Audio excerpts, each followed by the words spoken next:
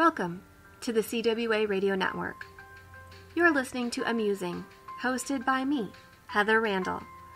What if every thought is deeper than a daydream? What if it's a seedling from our Heavenly Father, our one true muse, pointing us to something we need to know? Let's embrace the freedom to wonder, take the invitation to explore, and learn everything He has to teach us in this amazing journey of life. Let's get this show started. Hello and happy Friday. You're listening to Amusing, and I'm your host, Heather Randall. This is episode 62, and we are still on the topic of the Screwtape Letters, written by C.S. Lewis. If you're unfamiliar with this book, it is the story of two demons, an uncle who is the mentor, and a nephew who is the mentee, who is a demon in training, who is commissioned with the task of coercing a human man to the dark side, to the enemy's camp, right? So far, we have learned that the strategy of these demons is to separate, number one, to separate humanity from the spiritual. And that's to break up the spiritual senses, to break down that spiritual revelation, that realm of the spirit where God exists, right? To separate us from that and to get us to focus on the tangible, the present, the physical world around us. The second goal is to separate humanity from the divine nature of God through distraction and by minimizing God's power to make the ordinary things in life become extraordinary. The third thing is to treat the patient, that's what they call the human, the patient, with a dose of pride. We saw this last week. Just enough pride to divide that new believer from the body of Christ through a critical spirit. They also want to restrict any knowledge that he could gain by limiting opportunities for connection with other believers who could encourage him through the dry spells and disciple him in the faith. They also want to elevate the quest for emotional experiences rather than a true relationship with God. And they kind of want to intensify the trials that come from being a follower of Christ. They want to amplify that so that he's discouraged and he quits and he gives up. What ends up happening is we have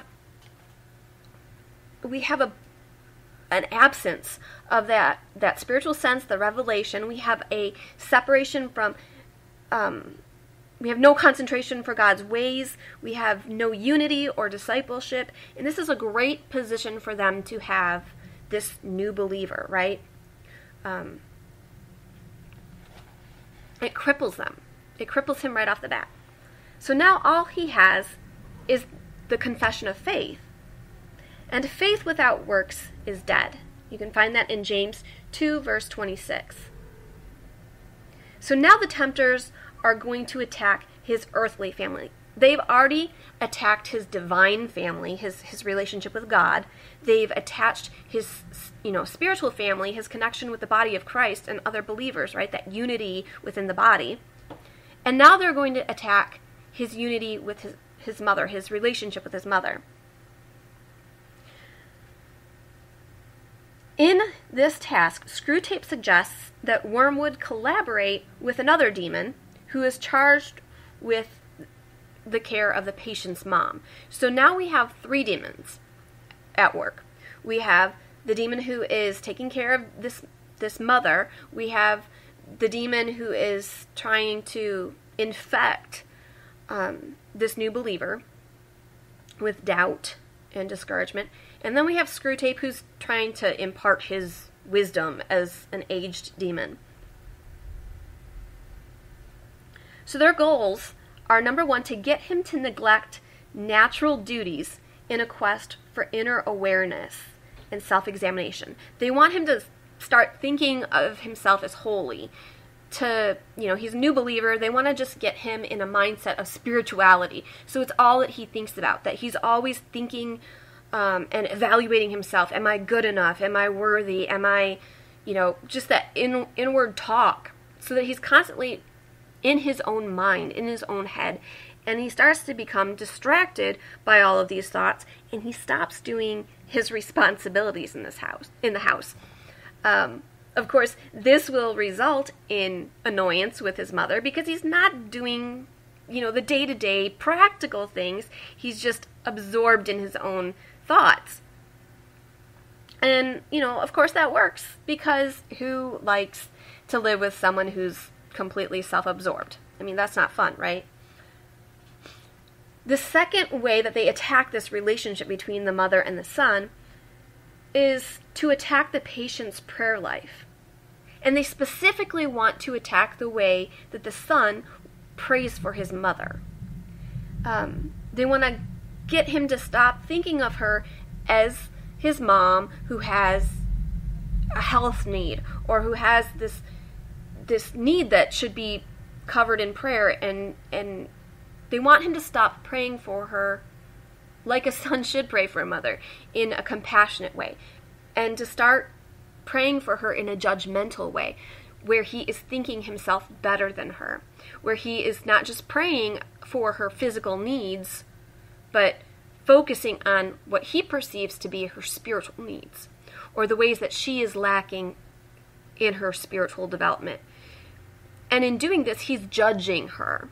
So in his own prayers, he is falling into the enemy's traps.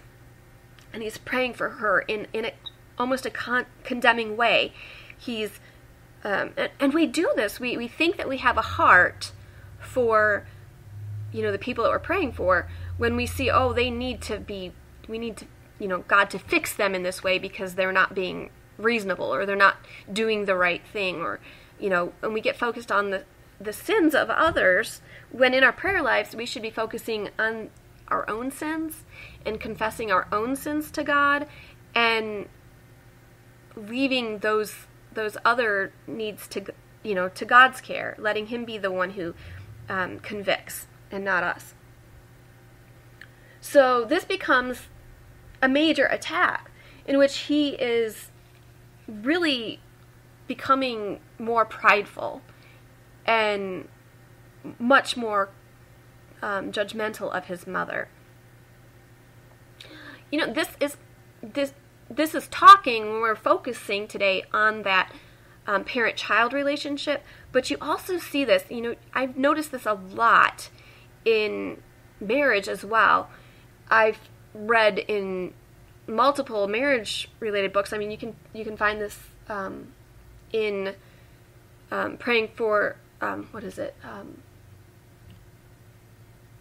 The Power of a Praying Wife, in which it's going off this premise of you want to fix your husband, right? You want him to be what you want him to be, so you start praying for him to be what you want him to be, rather than who God wants him to be.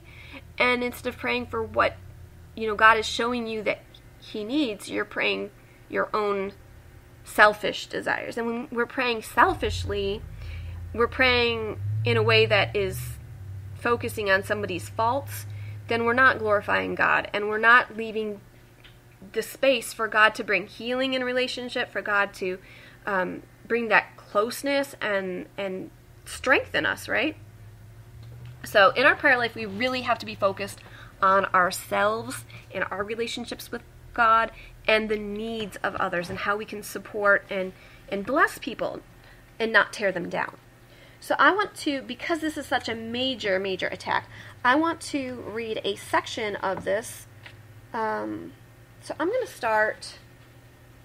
Okay, I'm on the second page of the third chapter, and kind of toward the bottom of this page. It says, since his ideas about her soul will be very crude and often erroneous, he will in some degree be praying for an imaginary person. And it will be your task to make that imaginary person daily less and less like the real mother, the sharp-tongued old lady at the breakfast table. In time, you may get the cleavage so wide that no thought or feeling from his prayers for the imagined mother will ever flow over into his treatment of the real one. I have had patients of my own so well in hand that they could be turned at a moment's notice from impassioned prayer for a wife or a son's soul to beating or insulting the real wife or son without a qualm.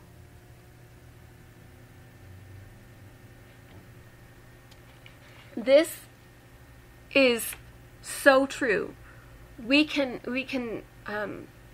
disassociate in our prayer life the real person that needs our intercession from the person that we want them to be, our fantasy of who we think they could or should be, and then they become less and less.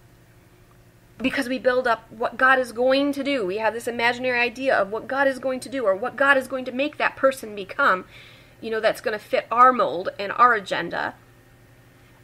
And we detract from who they really are. We stop seeing them as individuals worthy of our respect and love in their current state. Because remember, God loved us while we were yet sinners. So if there is a fault, if there is a flaw, if there is something for him to fix, he loves them. So why shouldn't we? Right? The third way that the demons are wanting to attack this relationship, this mother-son relationship, is to build personal frictions through traits, habits, tones. They want to build up oversensitivity, offense, those perceptions of, well, I think they mean this, that innuendo, right? They want to build resentment. They also want to stir up some guilt and jealousy. And I want to look at that too. That is in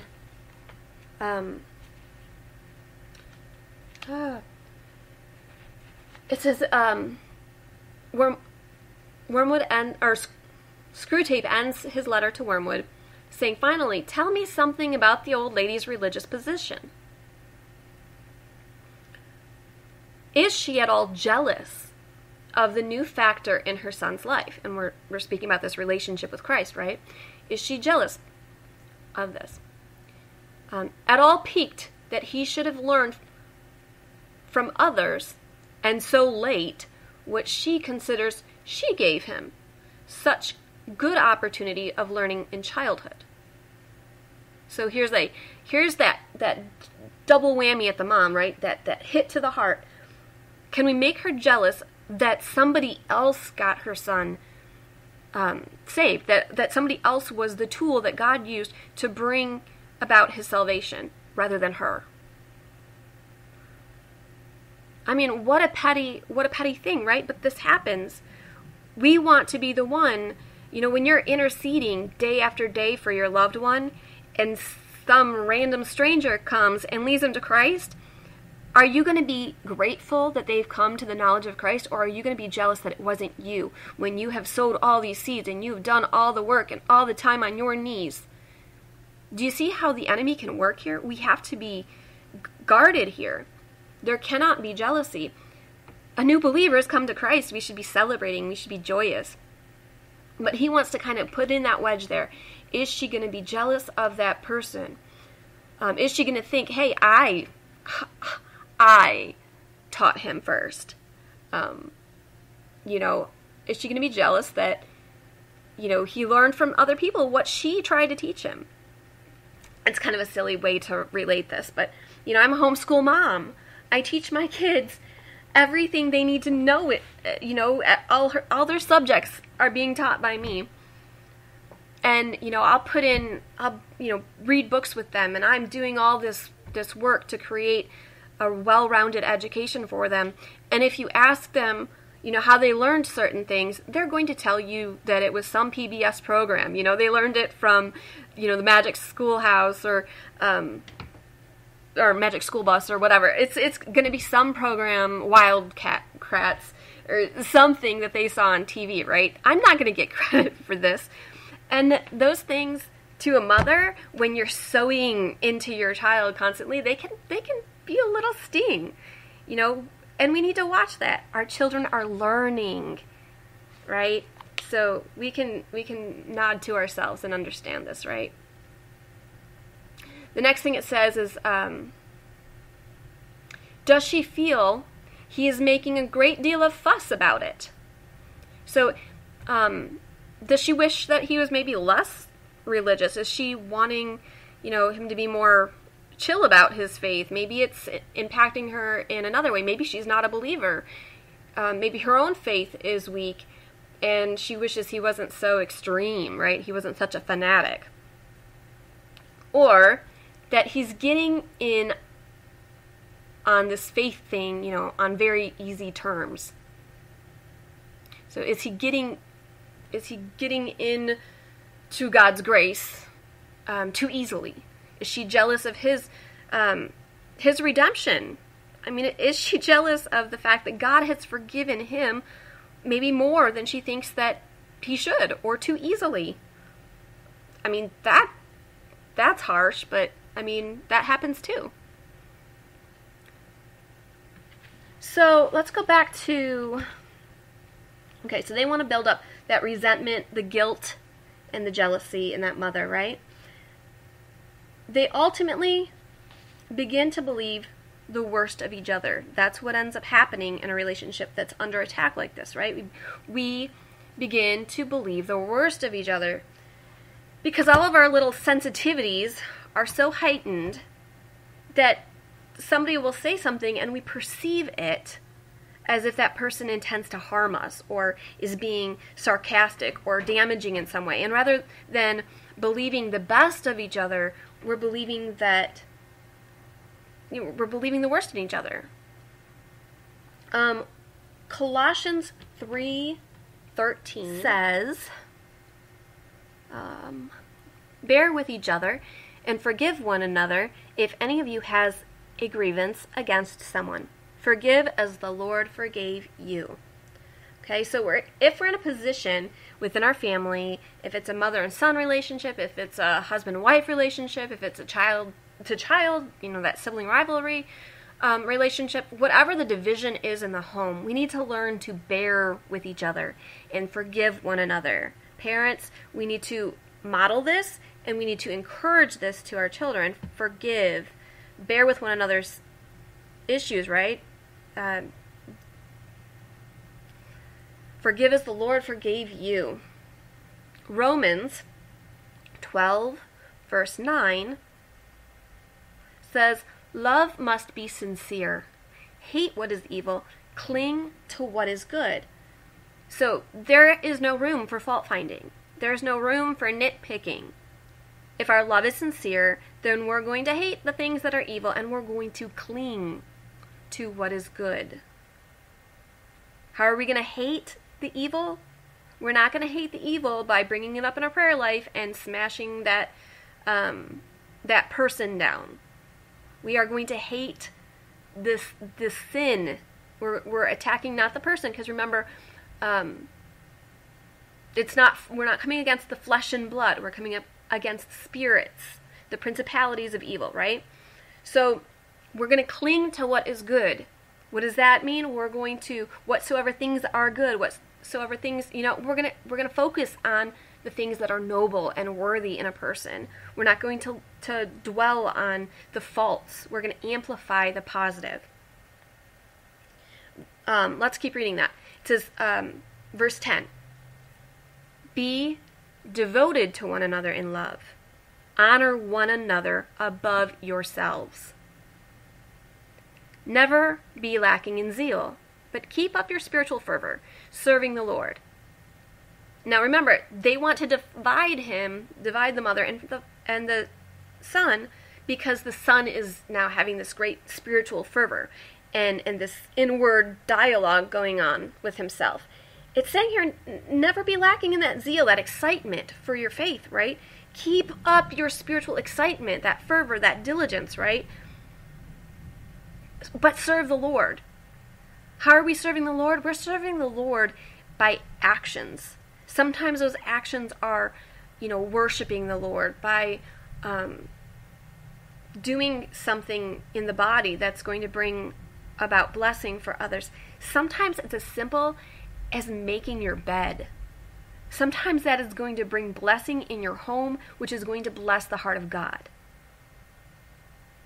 It says, let's go on, verse 12 says, be joyful in hope, patient in affliction, faithful in prayer. Okay, let's bite that up here, right?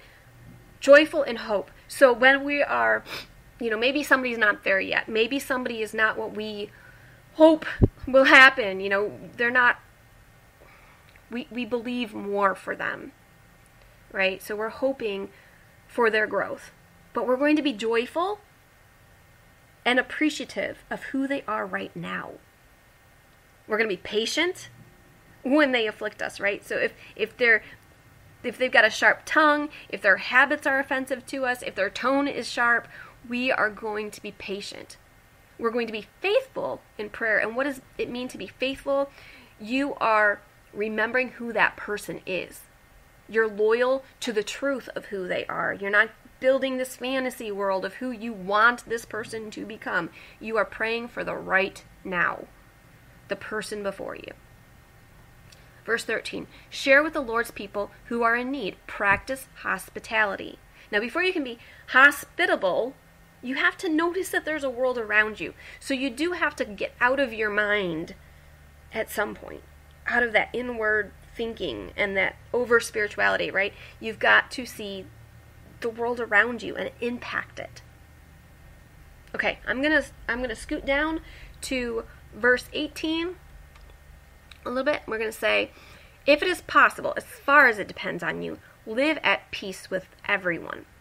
So here in our story, we've got the situation of the mother and the son who are living together, and the enemy is doing everything in its power to sow division here, to sow that discord and to break apart the peace in the home. We are told, we are instructed by God, as far as we are able, to do every bit of our part. We can't control the other person. In relationship, there's always, multiple players. But as much as it depends on you, live at peace with everyone. You do your part to the fullest. Okay, I want to talk about moms before I close out today because, this is a mother-son issue in this week's reading. 72% of Christian teens, this is from Barna, they say they go to moms for opinions and questions of faith. 68% said that mom helps them through their last crisis. Mothers in this Barna research are reported by teens and young adults to be the leading household member who encourages church attendance and other things, sets an example, talks about God and forgiveness, and teaches about the Bible. The mother is a key voice in the spiritual development of her child. So what we're talking about from the perspective of Wormwood, who is trying to attack this son, we also need to consider, because I know that a large portion of my listeners are mothers, that there is a demon who is instructed to come after us as well, who is tasked with the purpose of making us grow silent. Because when you have offenses build up, what do? You get quiet. You retreat. You throw your hands up in the air. You seclude yourself. Right? You take on that victim mentality. You build walls that cripple your impact. We cannot cripple our impact on our children. It's vital. And the enemy wishes to do it. And we need to fight with all of our power against anything that the enemy wants in our homes. I see time and time again, and I've mentioned this before on the show, that the way that the enemy strikes my family, I know the pattern within my home. And I don't know if it's a universal thing, but the way that the enemy seems to attack us here is that he'll sow, it usually starts with a financial issue. He'll frustrate my husband with finances, which will make my husband more tense and edgy, which will, cause, issues within my husband and I's relationship, and builds up that sensitivity there. It can also, then it'll be like family discord. And then the next thing, if that doesn't, if we have not passed the test of trusting God with our finances, if we have failed, in guarding our marriage, then he goes after my children. And that usually clicks me in. When you go after my kids, I don't care who you are or what you are. If you are a tangible, living, breathing human being, or if you are a demonic force, I will take you on if you come after my kids. That usually builds up all my faith, right? That grows my faith in vast amounts, because nothing's going to come after my babies. That mom vibe is really, really strong with me. So that if the enemy gets past that one, if he has been able to defeat me with my children, then I am losing ground. Then he'll come at me with health issues, my own health issues. And when I get to my health issues, my strength gets weak. And the enemy has come at me again and again in this way. Because all the other tests I can get through, but that is where I struggle. So if I don't know if this is, a pattern, but I'm saying it's strange to me that the thing that the enemy in this book, and I want to go back and find that. Where is that? It says, in relation to the prayers, when he's praying for his mother, it says, make sure that these prayers are always very spiritual, that he is always concerned with the state of her soul, and never with her rheumatism. Never think about her health. This is what the enemy wants our children, this is how the enemy in this story wants this son to think. Think about the spiritual of the mother, not the physical. And I'm telling you, in my life, that is where the enemy wins with me too often, is in my health. So if my children, I'm just looking at this, taking this personally here. If my children started praying for me, for my, say my attitude or my godliness, and they were, in their prayer life, they were focusing on some sin that they want resolved within me, instead of praying for my migraines to stop, that's a huge win for the enemy. Because my need, the way that the enemy is attacking me, the way my greatest need, my greatest source of struggle, and the enemy knows this, is health. When a mom is sick, well, what does she do? She just she's stuck, right? We have a lot of responsibility on us. We have a lot of tasks that we have to accomplish. It's just going to funnel down into everything because there's defeat, right? You can't do your responsibilities. You can't function the way that a mom is expected to function. You can't do your wifely duties. You are just less in every way. You are depleted. Your energy is depleted. You're drained. You have no resources to pull from. That's where the enemy wants us. Crippled, sick, handicapped, emotionally drained, defeated, and with children who are, instead of loving us and interceding for our health and our well-being, who are judging us and finding us lacking in our faith. That is a stab to the heart, and that's exactly what the enemy wants us to feel.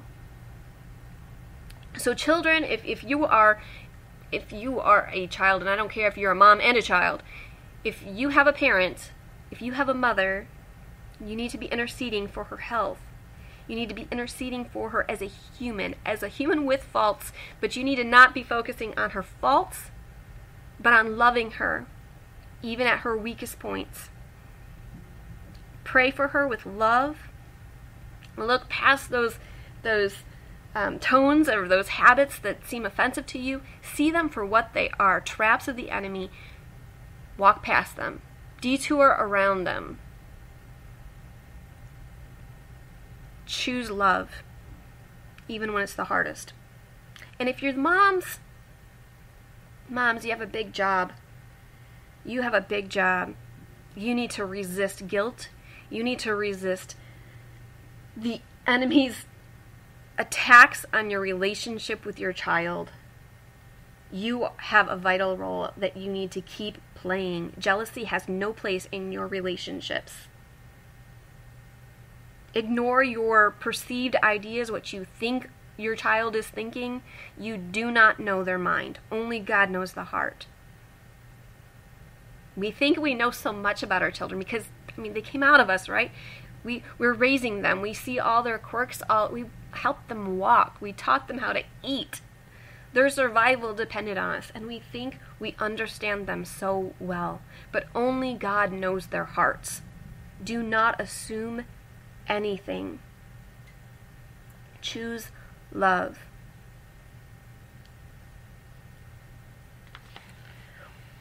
At the end of this chapter,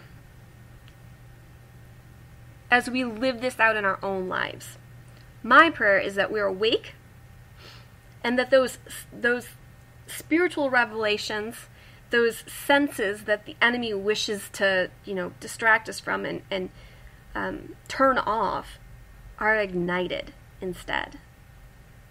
That we are not distracted in our faith, but we are focused on God's ways. That we are loving each other in the body of Christ, that we are uniting with fellow believers, truly uniting with purpose. The purpose, you know what the purpose is? To bring God's kingdom here. To live out God's kingdom in our world.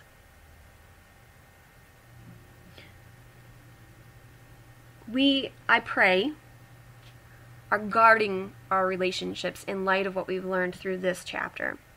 Guard your family. Join me next week as we continue. We'll be looking at the next letter. Actually, we're going to be looking at the next 2 letters. So join me next week with those 2 letters read, and that would be chapter 4 and chapter 5. I'll see you back here next Friday. You have a blessed weekend. Thanks for tuning in today. If you liked what you heard, please tell a friend, and please subscribe on iTunes. Also, look for me online at heatherrandall.com and connect with me on Facebook, Twitter, and Instagram. Till next time, I'm Heather Randall, and this is A Musing.